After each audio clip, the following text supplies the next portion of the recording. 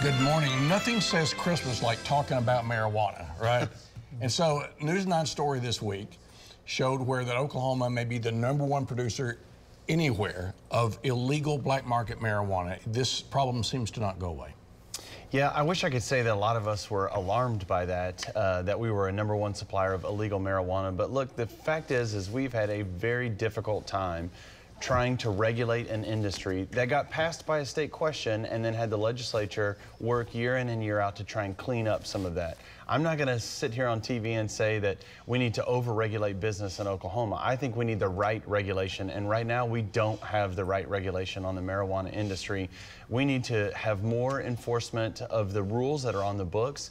There are business owners that are doing the business the right way, and they're getting pushed out by illegal operators, and that just should not happen in the state of Oklahoma.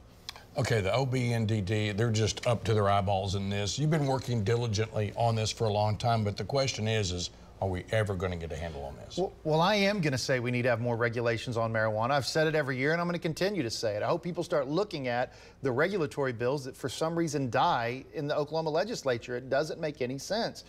In the state of Colorado, in order to get your medical marijuana license, in order to grow, it's about 4 to 6 pages worth of information. Oklahoma, it's 2.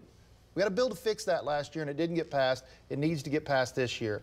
OMMA is doing a great job. It should have been its own standalone agency when I first ran that bill 3 years ago, but I'm glad we passed it last year, and we need to do something to continue to enforce. And you're going to see some bills I'm going to run to help OB&DD do their job, but the legitimate people in the industry are begging for us to do more.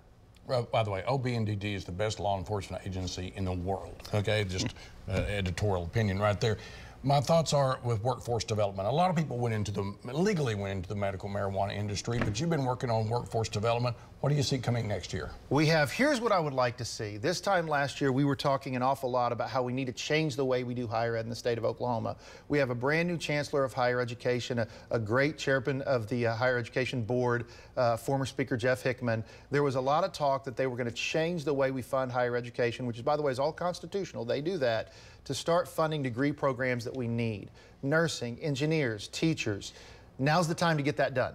Now's the time to make sure next year we do that. I think with those promises, if they're kept, which they were made last year, we then need to put more money in higher education to continue to have that workforce development. But we've got to break down those silos, and we need to start funding the degree programs that we desperately, desperately need for the workforce of tomorrow. All right, Dr. Dunnington, you know higher ed as few people do. Your thoughts about where we're going on this? Yeah, well, workforce development in general, I can tell you one thing that's never brought a single job to the state of Oklahoma, and that's culture wars. We've got to get off the culture wars and focus on the things that will actually help us here in the state of Oklahoma. First things first we can do on workforce development is make sure that we make childcare affordable. If you want people to have access to the jobs that businesses need, make sure they can afford the childcare for the children that they're raising for the workforce. Second of all, invest in education, but do it in a way that is getting us the jobs that we have right now and the jobs that we want 10 years from now. We can make proper investment in education that will help our workforce. We take care of the child care issue, get rid of the culture wars. We're on our way. All right, speaking of education, when we come back, we'll be talking about that and tax reform.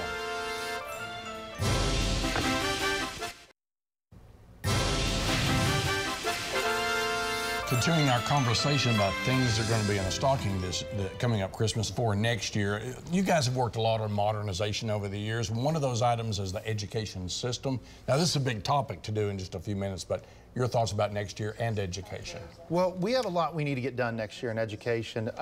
Part of that is funding. We just had a report from the LOFT Committee, that's the Legislative Office of Fiscal Transparency, talking a little bit about how we do educator health insurance. We're the best in the nation if you're a single teacher. We're the worst if you're a teacher with families. I'll be running some bills next year to try to fix that. We've got to continue to attack high-quality teachers. And then I think parental choice is going to be a huge issue next year. We're going to look at a way to come up with a parental choice policy that's going to work in all of Oklahoma. But the citizens voted on that issue with the election of Kevin Stitt and Ryan Walters, and I think those are going to be 2 big issues. But we can fund education and give parents more choice. Nobody's going to make me make a Hobson's choice of 2 good things.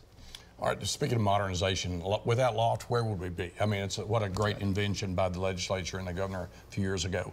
Your thoughts about education modernization and where we're headed?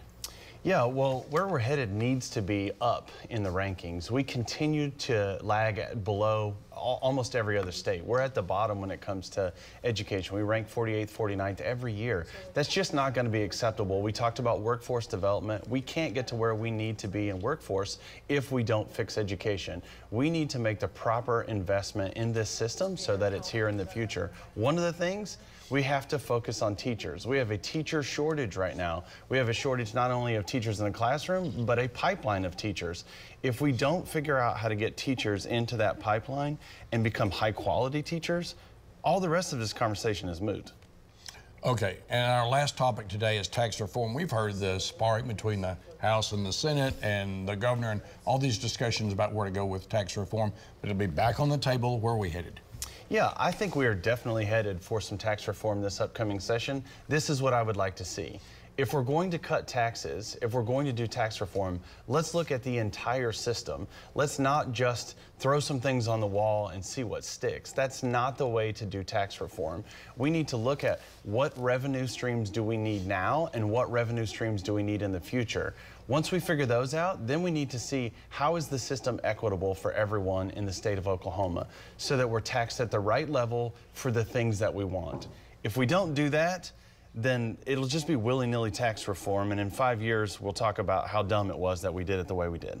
Okay, this is in your wheelhouse. Where are we going in our next legislative session on tax reform? Well, I will say this. I agree with every word my colleague said, so long as it is not mumbo-jumbo to make sure you don't cut any taxes ever. Because I'm getting nervous at the Capitol. We keep talking about this, but then at the same time, it's, oh, we're going to be holistic, oh, we're going to be holistic, and then there's no plan. So here's a plan that I think we should go out and do. We should get rid of the sales tax on groceries. We need to do that. We need to look at a small cut to our income tax, and then we need to rearrange what things we pay sales taxes on with the holistic approach. But we need to give citizens more of their money back next session. That is an absolute necessity because of good fiscal transparency, highest savings in history. But it's time to give citizens some of their money back and stop saving it for them. Oh, it's going to be a fun session. Thanks for watching Your Vote Counts. See us again at news9.com/YourVoteCounts and follow me on Twitter @MitchellThomas.